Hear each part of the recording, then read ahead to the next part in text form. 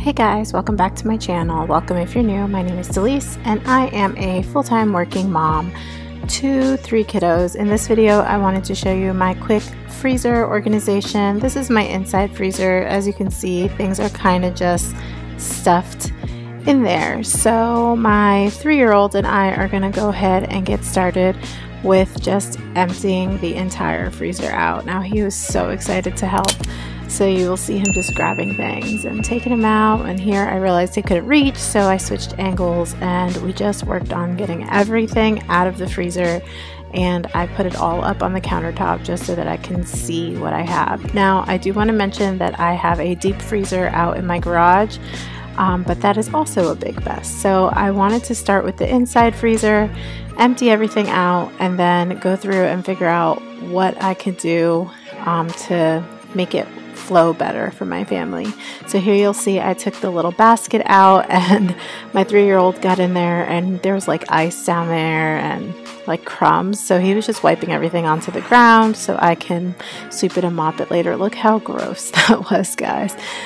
So I washed the basket out and he just cleaned things out from under there. I gave him a rag, let him wipe it, and then I went in and kind of did a more thorough clean. But he was so excited to help me, so I let him do as much as he could.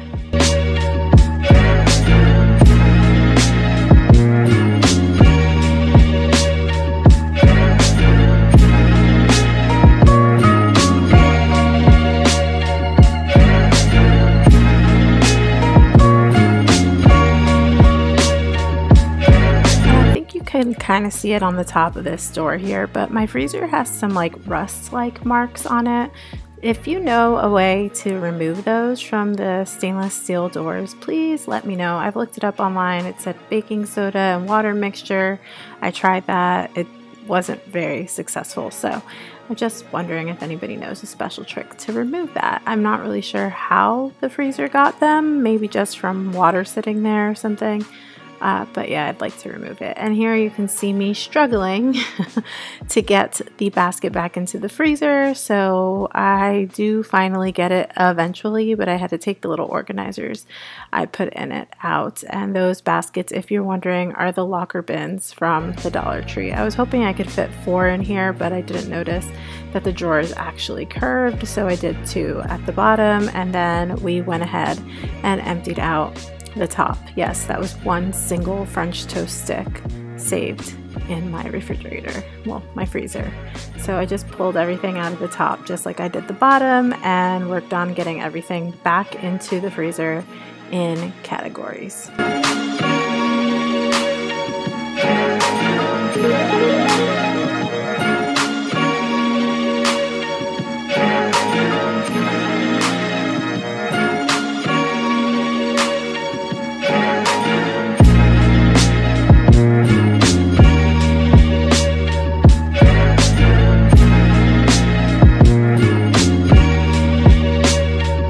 That whole second row there is just edamame, and then I put the frozen fruit on top of it.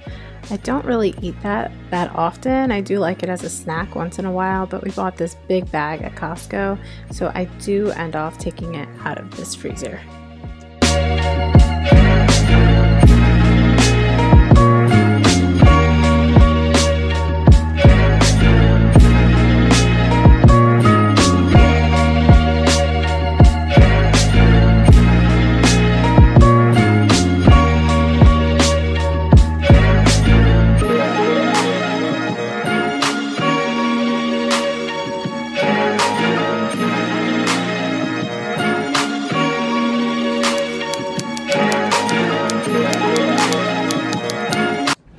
So it doesn't look much better, but trust me, it is. So I got these baskets at the Dollar Tree, and I put one here. This has all of our frozen vegetables in it. There's frozen fruit back there, and these are like cauliflower rice packs that are vegetables, but I eat them as sides sometimes. Back here we have easy things the kids can make themselves for lunch, so like chicken fries. These are broccoli bites, pizza pocket things, and there's some other chicken things under there.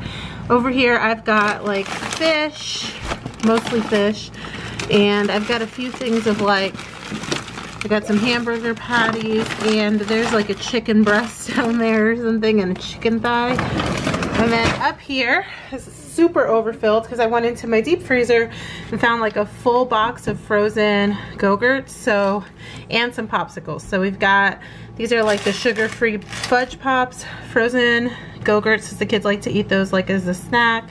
My husband's Lactaid ice cream, sofrito, which I use every day, so that's why I keep it up here. And then this has a bunch of breakfast things in it, waffles, French toast sticks, pancakes, and I put an ice cream in there. Back here I do have a thing of Kraft singles because we buy the big pack at Costco, and then I always keep one in the inside freezer. The rest are in the deep freezer and one in the refrigerator. And then we've got ice packs and ice. So that's the inside freezer. I'm gonna show you guys my deep freezer. It's seen better days. It needs to be defrosted. At one point we lost power, so some things froze down to the bottom once the power came back. But this has just things like, these are little deep dish personal sized pizzas that my husband likes. I've got some burritos in here. There's one chicken pot pie left. This is our Jinger's favorite. Then we've got like wings and pot stickers, some spinach ravioli. There's cooked wings, and then there's raw wings. I did move most of the edamame out here because I don't eat it as often. And then like I said, the bottom has like a frozen layer. There's actually like chicken stuck under there, but it's like 2 packs of chicken. We have to go grocery shopping when we buy groceries at Costco. I always buy chicken, and that'll go in here. Of course, I need to organize this. So once I defrost it and organize it, I'd like to get like a bin of some sort that I can stick the chicken in, because we usually just put it in there and then we have to like search for it. I've got some Texas toast over there, some French fries, and then Hot Pockets, which the kids and my husband like. So that's what the deep freezer is looking like. Like I said, this one still needs to be organized, but it was like filled with Go-Gurts and frozen vegetables and things because we couldn't fit that stuff into the other freezer because it was a mess. So here's a little bit of a before and after view for you guys. Thank you guys so much for watching this video. If you liked it, make sure you hit the thumbs up button and comment and subscribe, and I'll see you guys in the next one. Bye guys.